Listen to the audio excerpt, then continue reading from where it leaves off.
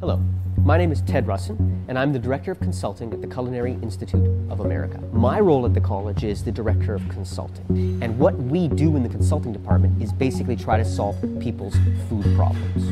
First and foremost, I run the division as a business manager. But secondly, I execute projects, and the types of projects that we execute as a team can range from basic culinary training all the way to the extremes of basic and applied research. Moving to the other end of our capabilities, where I really focus most of my time as Director of Product Innovation, is first and foremost developing new recipes, developing new products, developing new sensory experiences.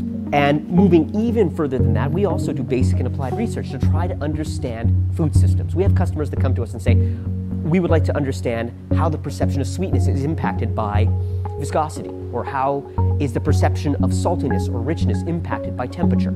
So we'll create experimental conditions to test these parameters and provide some insight to our customers to solve these basic questions.